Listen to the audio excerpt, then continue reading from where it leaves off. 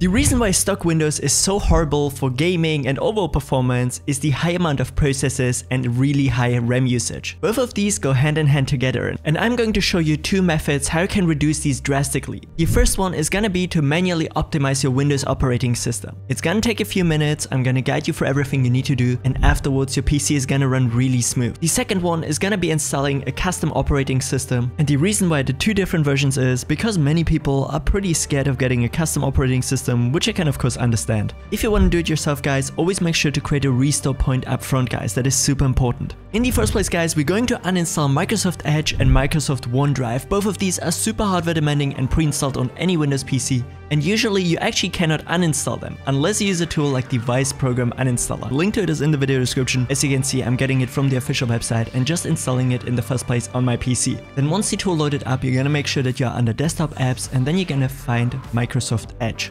For me, it was kinda almost in the middle, and all you gotta do is click on the force uninstall. It's going to ask you if you actually want to do this. You're gonna click on the yes, and then it's going to analyze your whole entire PC for everything which is somehow traced back to Microsoft Edge. Then once you get this huge list, it's gonna show you everywhere where Microsoft Edge is basically placed on your PC, or some data of it better said, and all you gotta do is click on the remove, and it's gonna make sure to delete everything, guys. This is why this tool is so good, because you can force uninstall applications. We're gonna do the same as well with the Microsoft Edge web helper, which is underneath. Just go again under remove program and wait for it to load real quick, click under remove again, and it's done. And then finally as well, the Microsoft OneDrive. Then for this next step, guys, I want you to open up your task manager again and make sure to go under startup applications. In here, you want to make sure to disable everything which you don't need 100% every single time you launch your PC. What many people don't know, even if you quit the program while using your PC, the processes most of the time are still running in the background. That's why you want to avoid them even get launched in the first place. And we're also going to use the Chris Titus Windows utility.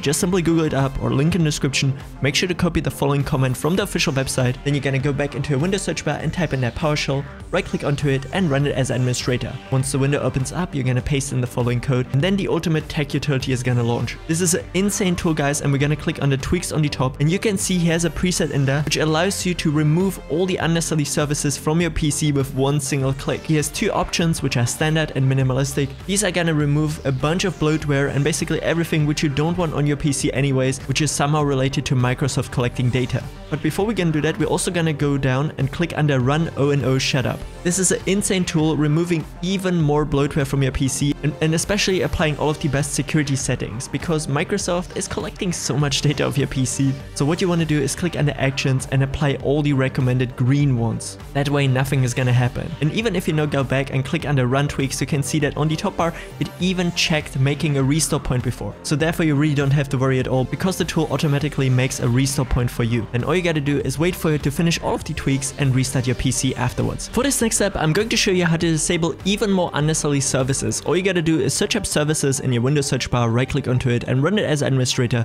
Make sure to also create a restore point if you would like to before you apply these tweaks again, but other than that, just follow me exactly with what I'm doing and continue with the list.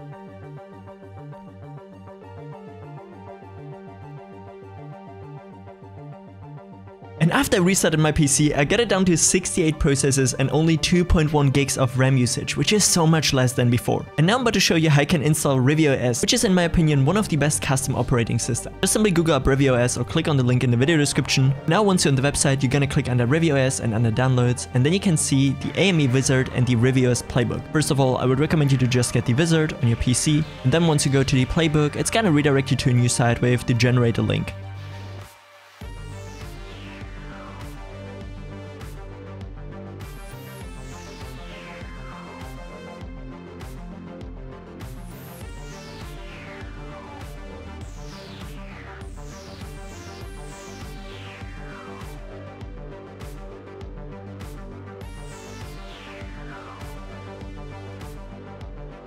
And once you get them both on your PC, just simply create a desktop folder which is going to be called ReviOS or however you want to, and put both files in there. Once you then click on the AME Wizard Beta, just simply wait for it to launch, and then you're going to see this spot on the top left where you can click onto it and select the playbook from the folder.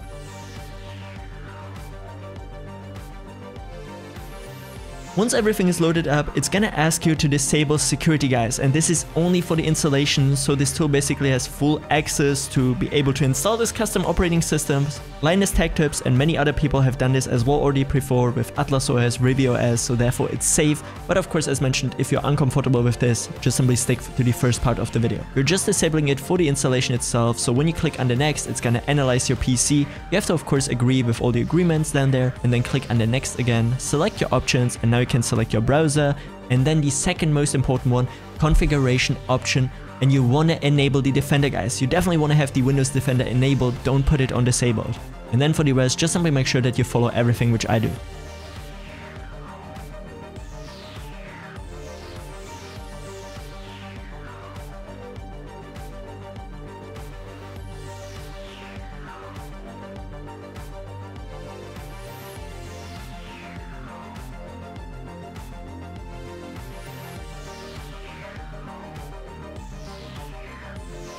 It's then going to take a few minutes to go through the installation, guys, and trust me, if it takes a little bit longer than usual or than you would expect, just simply wait, guys. Like on this low-end PC where I was trying it, guys, it took actually so long. I think it was like 20 minutes. Like the footage in the background is obviously cut out, so you don't see like me waiting here for 20 minutes, but it really takes some time, so therefore don't be worried, it's gonna automatically restart afterwards. And then as you can see, after it fully restarted, I was down to 63 processes and only 1.9 gigs of RAM usage, which is an insane difference if you think about it, guys. So therefore I can highly recommend ReviOS as well. And if you want to optimize your PC even further, make sure to click on both videos which are right now on screen. They're gonna help you out a lot.